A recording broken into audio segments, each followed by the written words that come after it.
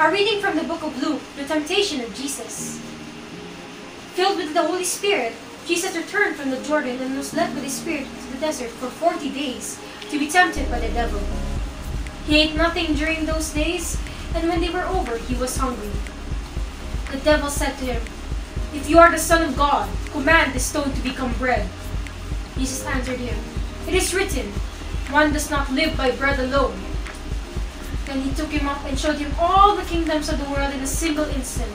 The devil said to him, "I shall give to you all this power and their glory, for it has been handed over to me, that I may give it to whomever I wish.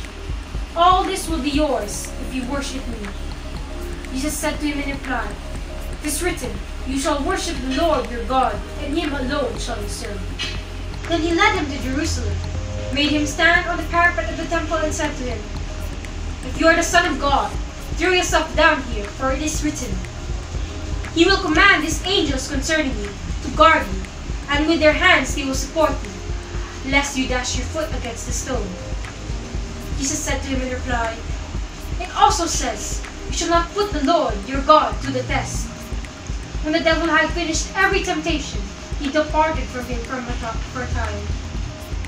Hi everyone, I am Micah, and I'd like to share the joy of Christ with you today.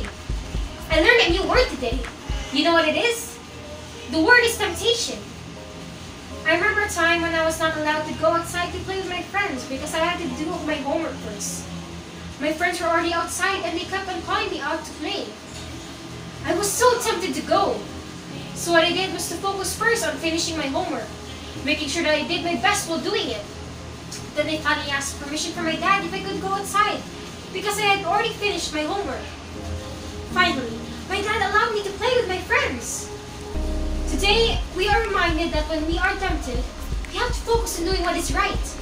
Just like Jesus who stood strong in saying no to temptation. Let's always pray to the Holy Spirit so that we will be filled with the grace we need to do what is right. Have you prayed out to the Holy Spirit today?